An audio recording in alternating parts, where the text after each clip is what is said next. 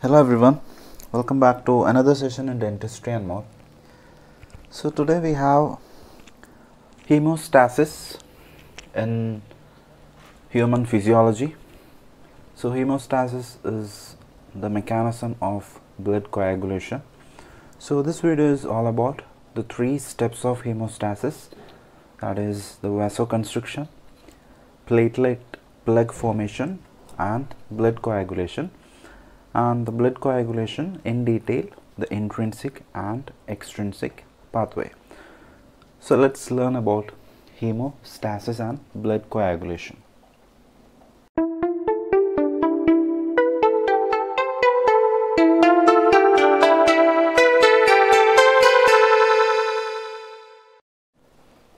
So hemostasis. Hemostasis, it is defined as arrest or stoppage of bleeding and the stages of hemostasis. So what happens when a blood vessel is injured? The injury initiates a series of reactions which results in hemostasis, which occurs in 3 stages. The first stage is vasoconstriction, where the constriction of vessels happens. Then the second stage is platelet plug formation. There will be accumulation of platelets and there will be a temporary plug formation, and finally the coagulation of blood. So the first step, vasoconstriction. So in vasoconstriction, so immediately after the injury, the blood vessel constricts and decreases the loss of blood from damaged portion. Okay, so these blood vessels are cut and the endothelium is damaged, and there will be exposure of the collagen fibers. So what happens is, when the damage happens, platelet comes to action and they adhere to this collagen and gets activated. So these activated platelets secrete serotonin and other vasoconstrictor substances which cause constriction of blood vessel. So this attachment of platelets to the collagen is accelerated by von Willebrand factor. Okay, so you must have heard of that factor, von Willebrand factor. Von Willebrand factor. And this factor acts as a bridge between a specific glycoprotein present on the surface of platelet and collagen fibril. So this is acting as a bridge, okay, between the platelets and collagen fibrils. So in platelet plug formation, once the platelet get adhered to the collagen ruptured blood vessels, there will be secretion of adenosine diphosphate and also thromboxane A. So these 2 substances attract more and more platelets and activate them. So all these platelet aggregates together and form a loose temporary platelet plug. So there will be a platelet plug formation because this will attract more and more platelets, which close the ruptured vessel and prevent further blood loss. So these platelet aggregation is accelerated by platelet activating factor, that is PAF, platelet activating factor. So that is platelet plug formation, the second stage. Whereas the third stage, that is the coagulation of blood. So during this process, the fibrinogen is converted into fibrin. So that is what we are going to learn. So fibrin threads get attached to the loose platelet plug, which plugs the ruptured part of blood vessel and prevents further blood loss completely. And by definition, blood coagulation or blood clotting is defined as a process in which blood loses its fluid and becomes a jelly-like mass few minutes after it is shed out. That is coagulation. So it loses its fluid and it becomes a jelly-like mass after a few minutes. that is blood coagulation or blood clotting. So before learning the two pathway, that is intrinsic and extrinsic pathway, we need to learn the clotting factors. So coagulation of blood, which occurs through a series of reactions due to the activation of group of substances which is necessary for clotting. These are known as clotting factors. So we have 13 clotting factors. The factor number 1 is fibrinogen, 2 is prothrombin, 3 is thromboplastin or also known as tissue factor, and the fourth one is calcium, fifth one is Labelle factor, sixth one is not yet proved.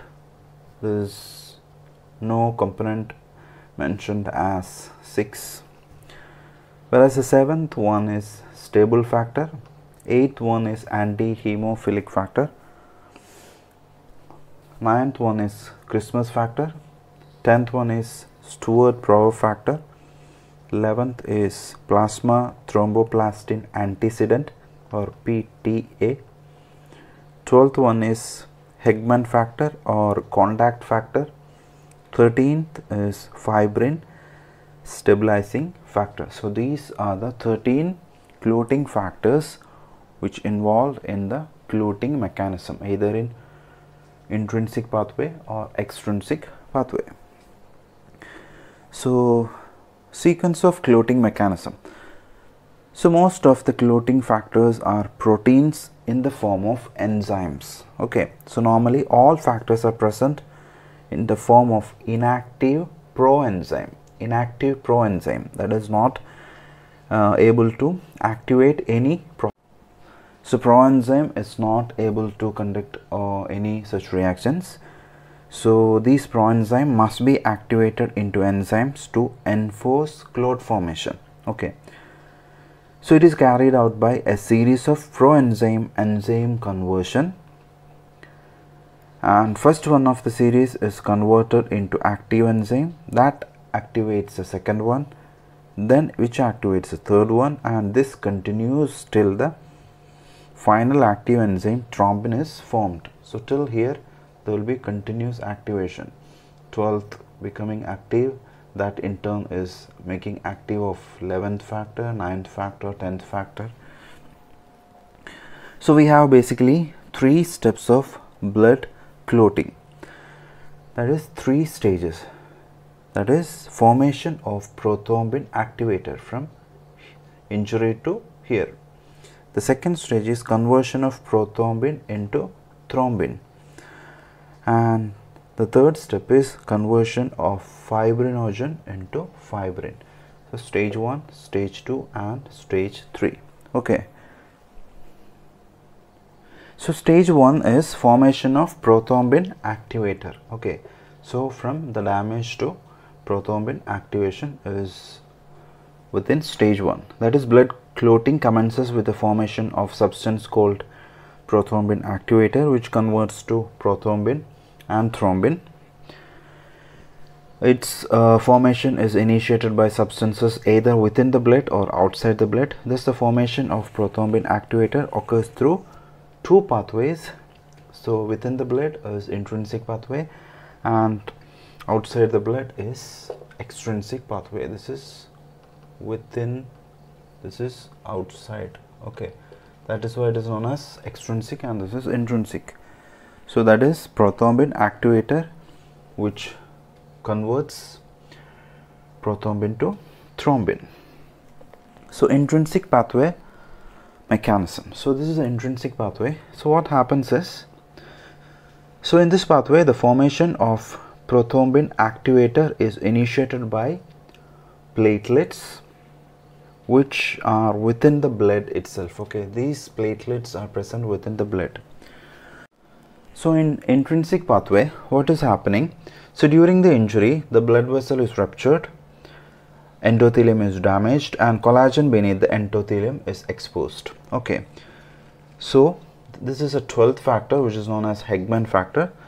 This 12th factor which comes in contact with this collagen and it is converted into a activated. So this A means activated. So activated factor 12 in the presence of kallikrein. So in the presence of kallikrein, this 12th factor become activated. Okay. So this activated 12th factor in turn activate the inactive 11th factor. Okay. This is a series of reactions. So the 11th factor become activated. So the 11th factor is in turn activating the 9th factor. The 9th factor is Christmas factor. 11th factor is plasma thromboplastin antecedent. So 9th factor is getting activated with the help of 11th factor, and the 9th activated factor changing the 10th factor into 10 activated factor, that is 3rd prover factor. So 12, 11, 9 and 10, that is a sequence. Okay, 12, 11, 9 and 10. It is not happening in a decreasing order like 12, 11, 10, 9. It is happening 12, 11, 9 and 10. Okay. So thereby prothrombin activator forms via platelets and formation of phospholipids and prothrombin activator, which activates prothrombin to thrombin. Okay, so that is happening in the stage 2. So prothrombin is converted to thrombin. Okay, so there will be two mechanisms, that is positive feedback mechanism and negative feedback mechanism with thrombin and prothrombin activator. Okay, so once the thrombin forms, that is coming under stage 2. So there will be two mechanisms whereby thrombin formation is activated by prothrombin activator, that is either positive feedback or negative feedback.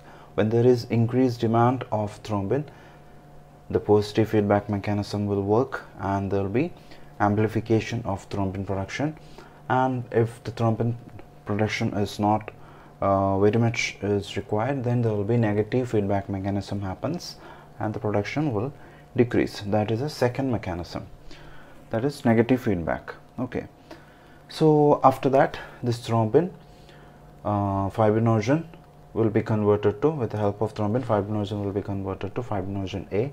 Then there will be loose strands of fibrin and ultimately a fibrin tight blood clot is formed. So that is blood clot formation or blood coagulation. Okay.